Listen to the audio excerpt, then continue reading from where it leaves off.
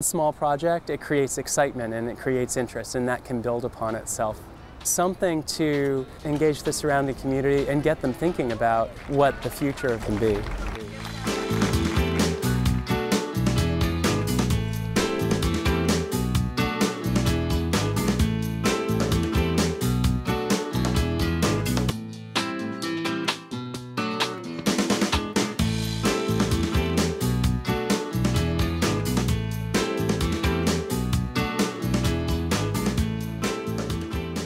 The Green Homes program is really looking at how can we manage stormwater at the level of a row house. Row homes, are not very large. They might have a footprint of about 2,000 square feet. So we're looking to install things like rain barrels, rain gardens, and flow-through planters to pick up some roof runoff into some sort of stormwater management practice that we can install and work with communities to make sure that everyone on the block can really make a difference and improve the stream in their local watershed.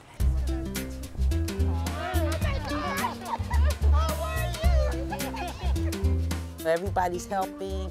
People that I've never seen before are coming around and saying, how can I get involved?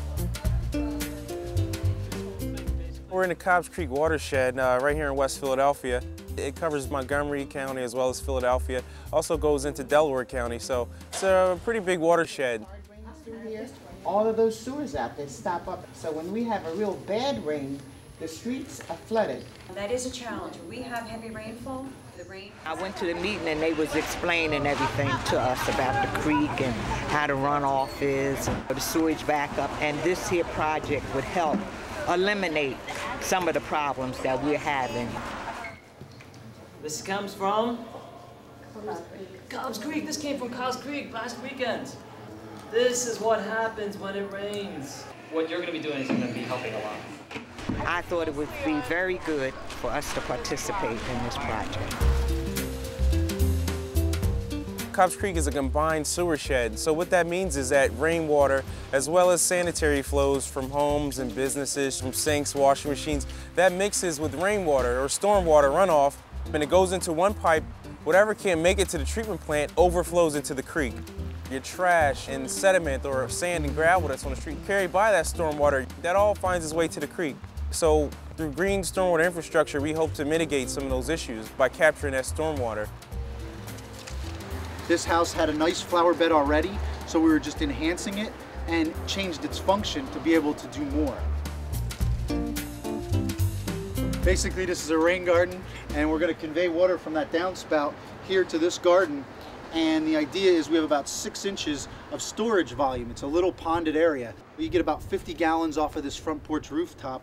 That will slowly soak into the ground so that it does not go into the stormwater system.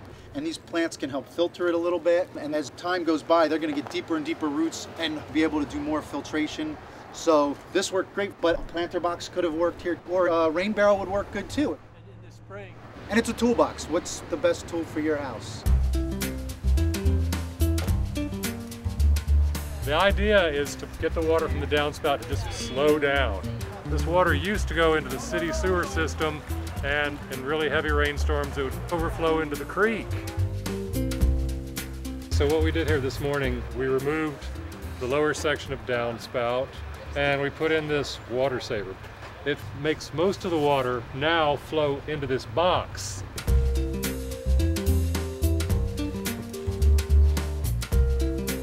In the bottom, we put in gravel and good soil, sand, and all these plants, which are native species, which will drink up a lot of water.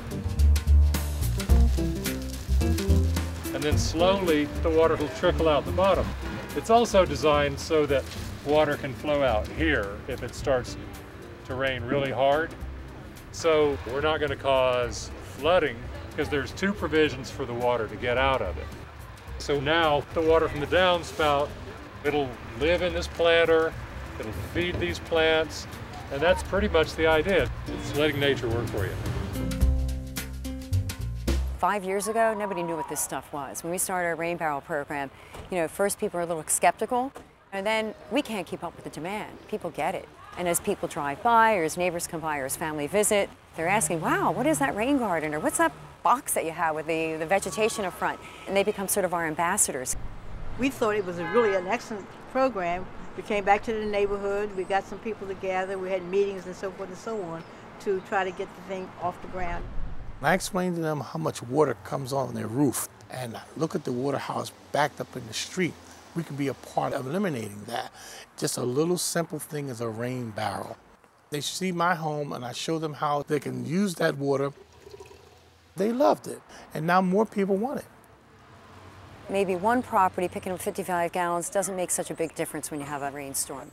But if you get everyone on a block, if you had 60 properties and each had a rain barrel installed, you're picking up 3,000 gallons of stormwater.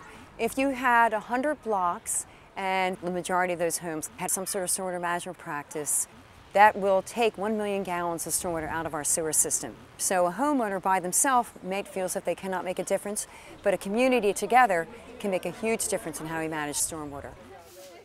Projects like this literally bring sustainability home. You start to see it at your house, in your neighborhood, and it's real. It's not this big concept that you can't really figure out what value it brings to you. You can see it, and it's starting to transform neighborhoods.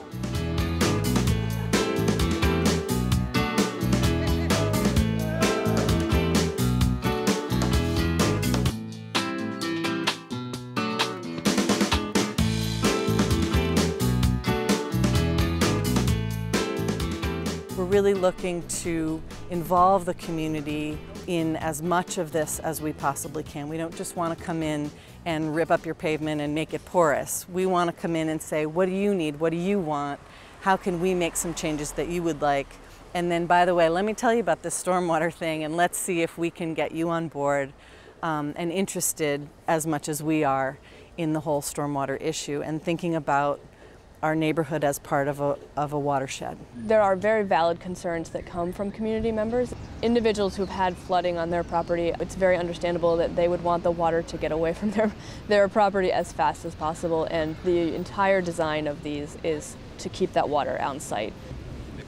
So there was a very specific process of explaining that this does not mean that there'll be more water in their basement, or the sidewalk will be damaged, or more pests in the neighborhood, that things could actually improve. It's important to involve the community because ultimately this is a public space. People congregate, people walk through. And I'm actually here a lot because I volunteer here and I take care of a lot of the plants and the trees here, and I have for a long time. So people know me and will talk with me, and I'm able to educate them in the way that I've been educated about stormwater management. What does the word aerate sound like? Air it out? Mm-hmm. So it moves around.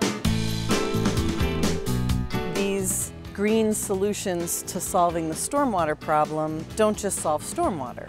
They create parks, they create shade, they create beauty. It makes me feel happy to come home and see plants and your neighborhood clean. People still care about their communities and what it looks like. It has to be about collaborations, it has to be about partnership, it has to be about aligning investments. We work very, very closely with the state, the federal government, community groups, and nonprofits. Hi there, how are you? It's about leveraging resources and how we manage land, how we sustain the city of Philadelphia economically and ecologically into the future. This is a quintessential community enterprise. It's really all about the culture, vision, capacity to stick with a long-range, multi-administration, multi-generational program that has a vision for what a city can be.